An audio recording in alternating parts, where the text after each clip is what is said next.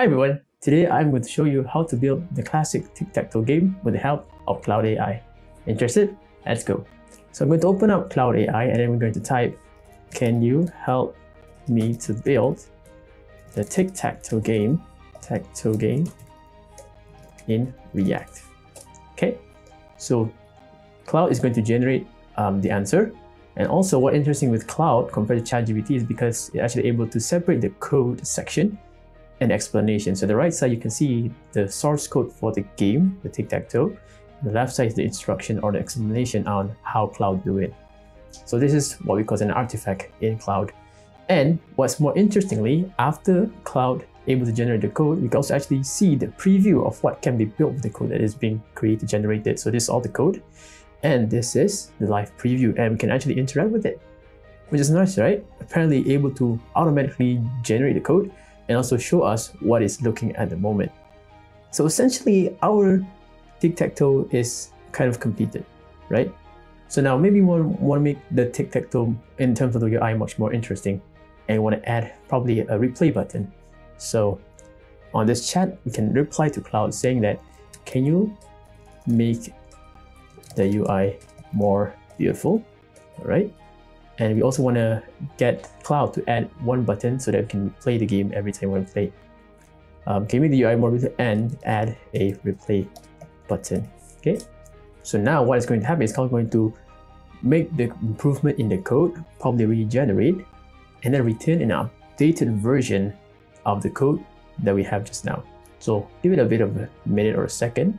All right, now it's much more beautiful and cleaner, and we also have a replay button underneath the tic-tac-toe.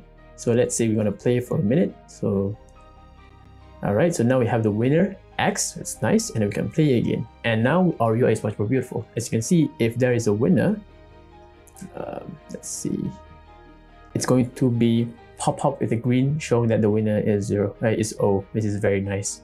Okay, I'm pretty much done. I think I'm completed the project. See, I'm able to actually create a tic-tac-toe game with the help of AI and able to do it in probably less than 5 minutes, which is really, really incredible. And this is just the simplest use case using Claude or using AI in general. This can help in any projects that you can actually make your work much more faster or more efficient because your AI is going to help generate the code.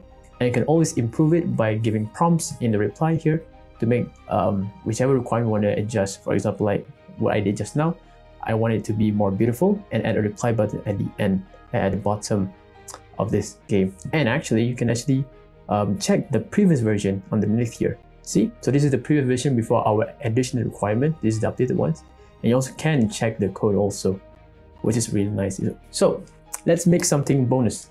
How about we want to get Claude to help us run our project locally, and then also we're going to deploy it on the internet so that any other people can access the website and play the game, right? So the first thing we're going to do is actually get it running in our locally. So we can ask Claude, can you help me set up this project locally in my laptop, right? So now Claude is going to generate the instructions, the commands I need to run to essentially run this project. So first is we need to have Node.js and npm. So from my laptop, I already have it. And if you don't have it, of course, you can just install it here in http://nodejs.org. So because this is project, I asked it to run it in React. So Claude, it put it nicely that we need to run and create React app tic-tac-toe. So what I can do, I can run a copy, or I want to run it one by one. I'm going to copy this, and I'm going to open my terminal here. And then I'm going to go to any directory I want to create my project in. For this case, I want to create it in documents. So what's going to happen is going to run it, npx React app tic-tac-toe. Give it a bit of a minute. All right, so now we are able to actually initialize the React project. And let's go to the next step. We need to cd to the folder we just created, which is the tic-tac-toe. So cd tic-tac-toe. All right, now we're in the project. What is the next step we need to do? All right, so apparently it is using Tailwind CSS for the CSS. So we're going to install the dependency for the Tailwind. So I'm going to copy this, and then I'm going to paste this and run to install Tailwind and its dependency without any problem. And then we're going to generate the Tailwind config file. Run this. And then we need to actually update that file. So I'm going to open a Visual Studio Code here. I'm going to open that tic-tac-toe folder that we just created. So I'm going to go to desktop, not desktop actually, documents, and then find Tic Tac here. And we're going to open this, and then we're going to edit the tailwind config.js with the code that has been shared to us from Cloud. So I'm just going to copy this, and I'm going to replace this, and I'm just going to keep this there without any problem. And the next step is I'm going to edit the source index.css with this file, with this line of code. I'm going to do index.css in the source folder, index.css. I'm going to remove all of this and then place it and save it. Then I'm going to replace app.js with the code that has been given just now. So I'm going to open the code here. So this is the code that I need to paste in. Okay, so I'm going to copy all of this, open app.js over here, and I'm going to select all of it, and then I'm going to replace everything in, save this, and then I'm going to open this bit, copy all of this for index.js file over here, and then make sure that it's more or less the same. Looking at this, it is the same, which is good. Next step is I can just run npm start. All right, so let's run our project. So I'm going to open terminal over here.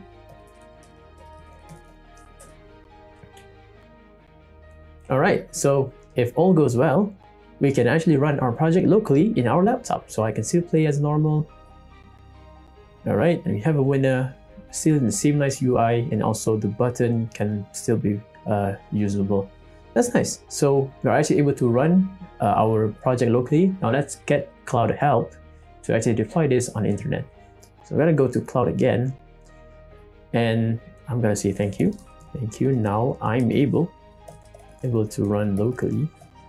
Can you help me to deploy this project on GitHub pages? So what happened is I want to actually host my website in the GitHub pages so that anyone on the internet can actually play it with the link that is going to generate it from the GitHub pages. So now currently Cloud is generating all the instructions and steps on how we want to deploy it using GitHub pages. So first of all, we need to create a GitHub repository. So I'm going to go open my GitHub, github.com. I'm going to create a new repository over here, and we're going to name it as Tic Tac. And then we're gonna essentially just create a repository. All right, first step is done. Next, we're gonna go to our project to initialize the Git, but usually in React it's already initialized, so I'm gonna stop this. Let's just check if it's already installed. I'm just gonna say git log --19. If I have this, which means that Git already initialized, so I don't need to do git init. What I'm going to do is actually install a dependency called GitHub Pages that allows me to actually do the stuff needed to deploy on GitHub. So I'm going to paste this, install this, run this, and then if all goes well again, I can install it, no problem. Next step is I need to add this in the package.json file at the top level JSON. So over here, I'm just going to copy this, go to package.json. At the top level is basically the first level of the nested object of this package.json. And then I need to essentially replace my username with my username of my GitHub account, and also the repository that I just created just now. So which means I need to replace this to Hafizuddin Sharif, which is my username of my GitHub account, and the repository that I just created is just Tic Tac. So over here, save this. That's good. And then I also need to add the scripts under the script object in the package.json. So I'm going to copy this and then just go to scripts over here. And then I can just add this at the top and then save this again. And then what's next? And then I need to copy my changes, set up for give. Okay, let's just copy this. I'm just going to copy, I'm just going to copy this. And then I'm going to clear this up. I was going to git add first. And then just gonna commit. All right, done committing, and I'm gonna add the remote, which is this one. Git remote origin, just basically this one, but this one already fill up this needed information. And I'm just gonna paste this. That's done. I have added the connection, and then can push it using git push -u origin master. So git push -u origin master. All right, if all goes well, again, I'm able to actually push our project to my GitHub account. to my GitHub repository here. So I refresh this. I can see all my project already online in GitHub. Now we can get it to deploy the GitHub pages just by running this command npm run deploy. So npm run deploy is going to be deploying our project. Let's give it a second, a bit of a minute to get it deployed. And it's able to actually publish, which is nice. Now you need to wait for a bit for it to actually propagate the changes. So if you try to actually search for it, let me just copy this and then when I search for it, it's not going to be there yet because it's still propagating the changes that's needed. But if you go to here and refresh this and then open this branch, you're going to have a new branch created, which is GitHub pages. This is a branch that is going to be used to basically publish your website. And that's that. Now our project is online. It's in the GitHub domain. And anyone in the internet who has this link can access to my game and they can play without any problem, which is nice, right? And every time if you want to do any changes, you can do it with just committing and pushing changes to GitHub and then just run npm run deploy again. That's all from me. With the help of an AI, you can really make your workflow much more faster and much more efficient, because if you have any problem, you can just ask Claude AI for help and it will give you a very nice display code that you can refer anytime you want. That's all from me. I'll see you in the next video. Bye.